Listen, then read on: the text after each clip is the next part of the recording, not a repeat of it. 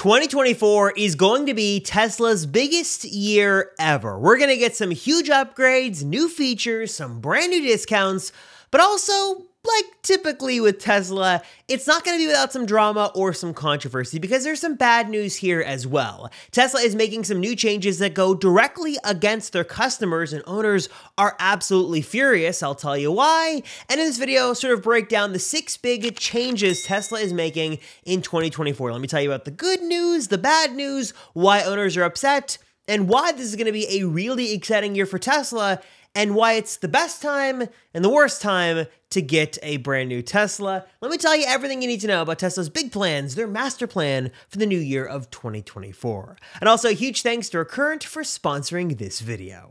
So if you thought that 2023 was a very busy year for Tesla with the new Model 3 launch and the tax credits and all the discounts, well, be prepared to be surprised because 2024 is gonna be even crazier. This is the year we get some bold, big refreshes and also an all-new Model Y refresh that people are going to love. But like I mentioned, there's also some bad news. We're losing incentives, we're losing discounts, prices are going up. It's sort of a mixed bag. There's a lot of good stuff and a lot of bad stuff, so hold on to your wallet and temper your expectations because things are about to get a little crazy. One of the first big exciting parts of 2024 is Tesla's plan to finally roll out the Model 3 Highland refresh internationally in 2024 and bring that all-new Model 3 to the North American market so customers in the US can stop buying the old Model 3 and finally get behind the wheel of one of these new ones. Objectively speaking, this new Model 3 is better than the old one in like every single way. It comes in 2 brand new colors for the Model 3, it's got this new design on the outside, it's got lots of comfort upgrades on the inside. We've got the new RGB ambient lighting, the better sound system, the ventilated seats, the better screen, the rear screen. It's going to be amazing. Tesla is bringing some competition to this landscape and really showing other EV manufacturers that they are in this for the long run and remaining competitive with the Model 3, which is very nice to see, especially as we get new competitors sort of coming into the lineup every couple of weeks. But the good news does not stop there because in addition to the new Model 3, we've also got the launch of an all-new Model 3 launching, we're hearing now in the beginning of the year, and that is an all-new Model 3 performance that is basically like a mini Model S Plaid. It's going to be the best performance Model 3 we have ever seen, packing more premium features and performance than we've ever seen before. According to the latest rumors, this Model 3 performance might have a special ludicrous mode, might have a special ludicrous badge on the outside of the vehicle, and also pack a more premium interior. You'd have new sport seats with better, sportier bolstering, you'd have a new premium dashboard material, and also sort of underneath, sort of behind the scenes, making all this sort of more powerful and more premium, is potentially a Plaid powertrain or a Plaid motor, bringing extra speed and extra performance to this new high-end Model 3. So the all-new redesigned Model 3 is launching internationally all over the world next year. Also, the new Model 3 Performance launching around the world next year. And then also, making things even better, is all of this stuff is also coming to the Model Y with the big Model Y Project Juniper refresh, the big Model Y refresh coming a lot sooner than we thought. A recent report from Bloomberg says that the Model Y Juniper refresh could be coming as soon as the middle of next year, with mass production starting at Giga Shanghai towards March or April of 2024, which would bring this vehicle to us, at least in certain markets, a lot sooner than we originally thought, bringing these massive upgrades to Tesla's most popular car. And there's also been some speculation that maybe the Model Y refresh gets some extra special features that we don't have in the Model 3 refresh. For example, now that the Cybertruck has launched, maybe Tesla could bring the steer-by-wire system or the 48-volt architecture system over to Model Y Juniper. Maybe the Model Y refresh gets the new larger rear screen. It gets the bigger front screen up in the front, and maybe it gets some of those extra Cybertruck goodies in this new refresh, since now that the Cybertruck is out and that stuff is sort of available to Tesla, they could bring it to their most popular model. But while this new Model 3 and Model Y refresh and rollout are going to be super exciting for 2024, I also should sort of talk about the bad news, and that's going to be pricing, because pricing on these models is likely to change in 2024 and probably not in the direction you want it to go. Tesla has been steadily raising prices of their models over in China over the last couple of months, and the Model 3 Highland, when it launched sort of in certain markets around the world, launched with a price increase anywhere from 2% to 12%. So when the North American launch does happen and we get this new Model 3 in the US and Canada and other places, do expect the price to go up a bit, maybe by a little or maybe by a lot, depending on how Tesla feels they want to do price adjustments with the launch of this new model now internationally. And along with what will likely be higher prices, Tesla's also losing one of its biggest incentives and biggest discounts in 2024, and that is the pretty good $7,500 federal tax credit that will no longer exist on many of their models in the new year. Tesla has already confirmed that the standard range rear-wheel drive Model 3 and the long-range Model 3 will lose every single dollar of that federal tax credit. It's not being discounted, it's not being halved, it's gone completely on those models, and it's looking more and more likely by the day that it's also going to be going away for the Model Y as well. At least the standard range and long range Model Y are likely going to see a reduction in their federal tax credit, maybe halved to $3,750,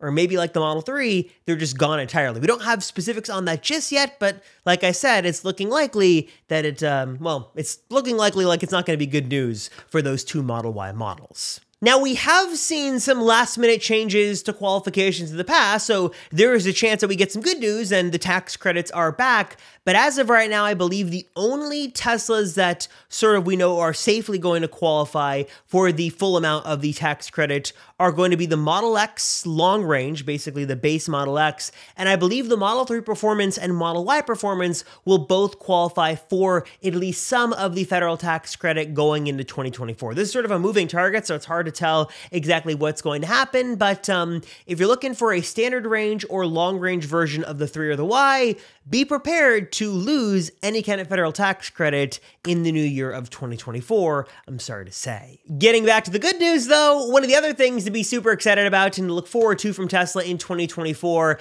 is going to be a lot of big software features we could see in every single model of the lineup. Now, Tesla just released the big holiday update with Apple Podcasts, the high fidelity park assist, all that stuff is all well and good, but that's just the beginning of what Tesla has in store for us, and hopefully we get some more consistent feature-packed updates to our cars in the new year. Now, I'm sure I, like many of you watching this video right now, are probably around your friends and family for the holidays, and probably if you're like the EV person in your family, you're getting a lot of questions like these three big ones. It's, how do you keep an EV battery healthy and sort of keep track of range? How do I make sure I'm buying a good used EV? And also, if I want to sell my EV, how does that process work, and how do I get good money for a healthy battery? Those are all really good questions. Chances are you're tired of answering them all, but if you're looking for a good resource, a place to point your friends and family to that can answer all these questions plus so much more, I've got that place, the one destination. That, of course, is this video's sponsor, Recurrent. And personally, one of my absolute favorite offerings from Recurrent is this totally free monthly battery report that's going to come to your inbox every single month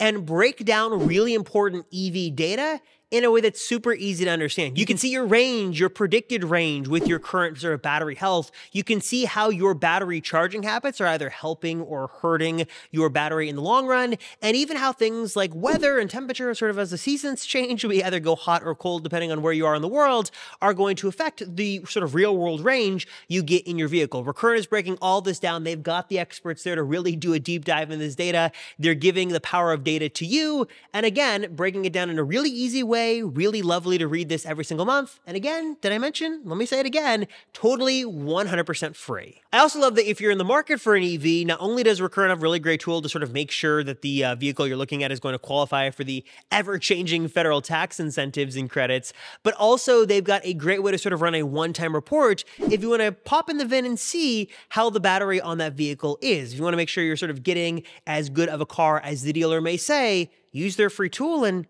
look at the data for yourself. And finally, if you've got an EV right now and you're looking to sell it, maybe move to a different vehicle, maybe upgrade to a different EV, Recurrent has got you covered in that area as well. They're gonna help you maximize your sale of your EV and potentially earn you more money for having a healthy battery. In a couple of simple clicks, they're gonna get you connected to dealers that really understand the value of a healthy EV battery and present you with offers. Just offers you can accept or ignore, no obligation, no junk mail, no spam, nothing like that. I love Recurrent. I know you're gonna love them as well. well. So if you want to learn more, check out Recurrent for yourself today. Check out all they're doing, and also sign up for that totally free monthly battery report. It takes like 60 seconds to do, really simple. Hit the link down below to learn more and check out Recurrent for yourself today.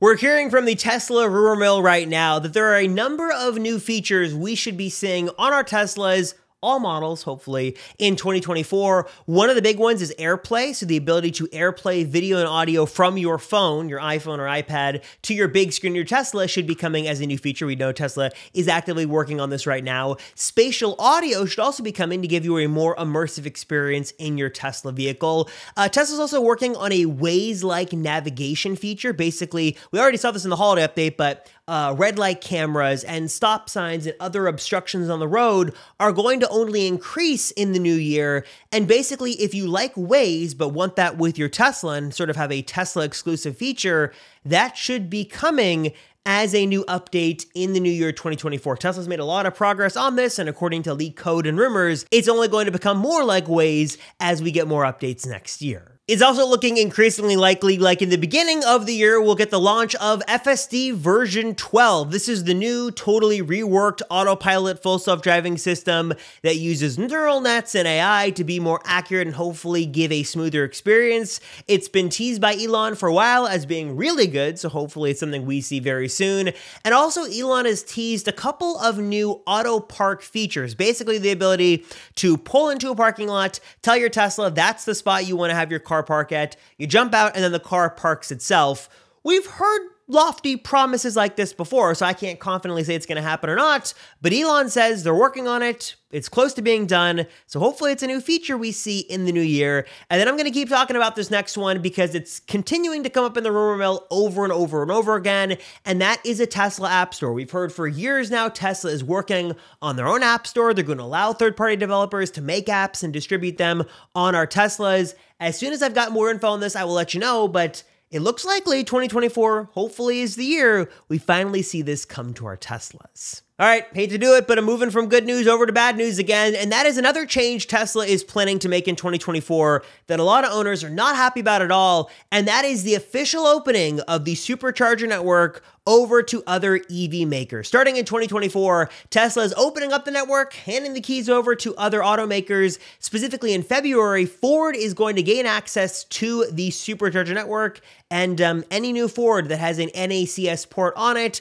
is going to be able to drive up, plug in, and get access to the network. And again, I've heard the critics on this. I know I read your comments below. There's a good and a bad to this. Yes, we're accelerating the green energy movement, and the more EVs, the merrier, and all that's well and good. But also, as a Tesla owner, this was one of the big reasons I bought my car. Many owners bought this for this perk of having exclusive access to the supercharger network, which is no longer going to be the case. And I guess it sort of depends on where you live, whether they're crowded or not, but at least in my experience, superchargers are already very congested, and adding more options for other EVs to join in is only going to make them more crowded. So just keep in mind that in 2024, superchargers will likely get hit harder. They're going to be more active and used by other EV makers, and they're no longer going to be only for Tesla vehicles. So the supercharger network will open next year, for better or for worse, likely for worse if you're a Tesla owner who likes their exclusive access to those fast chargers. Not anymore. All right, moving from that, back to some good news, is that 2024 might be the year we learn more about the Model 2. This is the cheaper, like $25,000 mini Model 3. It's basically Tesla's new entry-level vehicle that, according to Elon, is going to be very utilitarian-focused. It's a no-frills car, gets you from point A to point B, and from the rumors we've heard, is cyber-themed or Cybertruck-inspired. Not like a mini Cybertruck, but like very utilitarian and unlike anything else on the road we've seen so far. Obviously, we know Tesla is very interested in getting this to as many people around the world as possible. It's going to be built at Giga Texas and also Giga Mexico and also Giga Berlin. I don't know if that's sometime next year or the year after, but it's going to be being built at all these factories sort of in the immediate future, and will be the basis of Tesla's robotaxi hardware as well, that this car will be able to be transformed from a car you could buy and drive as a traditional vehicle to a driverless, pedal-less, steering wheel-less car that'll drive you around in, hopefully, according to Tesla, the not too distant future. Also, 2024 will, of course, be a big year for the Cybertruck as well. The production should ramp up in the new year, deliveries should ramp up, and if you placed an order of a Foundation series, you should hopefully begin your delivery window, hopefully sometime soon, depending on the model. We're looking at all-wheel drive, long-range models going up for delivery first, and then Cyber Beast, I think it's sometime in early to mid-2024 for those early models, so Cybertruck should be a big part of Tesla's plans moving forward, a big part of the year in 2024, and production and deliveries will ramp up in the new year. So if you've got one on order and you're looking to take delivery, those should be happening very, very soon. And one more important point on some bad news for 2024 is that Tesla is removing a lot of features from their vehicles in the new year. And these are features that I think many are extremely upset about, and I think, rightfully so, kind of ridiculous. Obviously, Tesla is all in on the stock list system, so if you're a fan of stocks, you're not going to be happy because none of their new vehicles have this. They're all going to be controlled from the touchscreen, and all those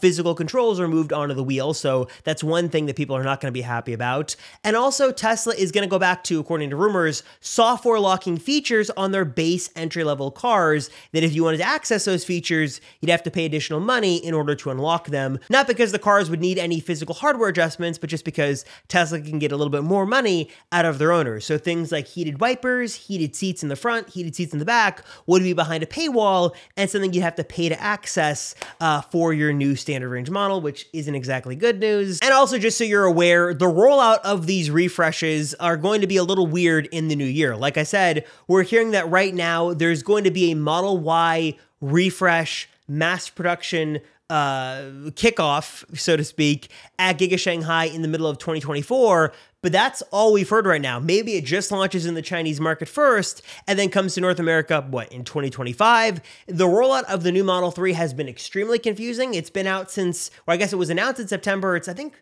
delivery started in October, November for international markets, and it's still not even a blip on the radar in North America. So it's just been very weird to see that strategy. And that could be the case for Model Y as well. So as excited as I am to see what the Model Y could offer and see what that refresh is going to bring, keep in mind that while it could begin production in 2024, it may not come to the North American market until 2025. So just temper your expectations because Tesla is known for doing weird things for no particular rhyme or reason. And now we get to the part of the video where I get to tell you two things. One, thank you very much for watching. Your guys' comments always mean the world to me. I can't reply to every single comment, but I read all of them.